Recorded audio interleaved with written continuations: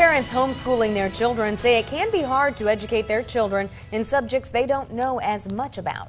News Channel 18's Tiffany Dismore explains tonight how Purdue education students are helping some homeschoolers get their education. Tiffany?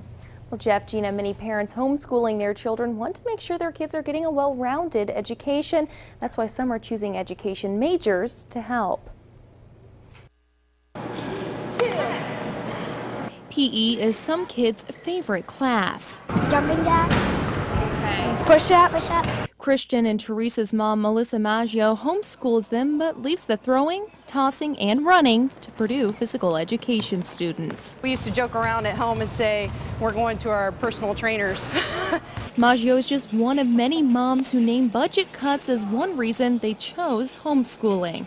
A lot of our aspect is Bible education too, and character building, things that they can't do in a public school, and private schools are pretty expensive. But Maggio says there are some subjects parents aren't able to teach thoroughly. It's hard to cover all those. Purdue lecturer Carol DeHaven runs the program that has Purdue physical education students teaching the homeschool students the foundations of fitness. Infusing fitness and the why of why they're doing what they're doing, not just busy, happy, good, but are the students learning from a cognitive standpoint? Maggio wants to make sure all her children's education bases are covered.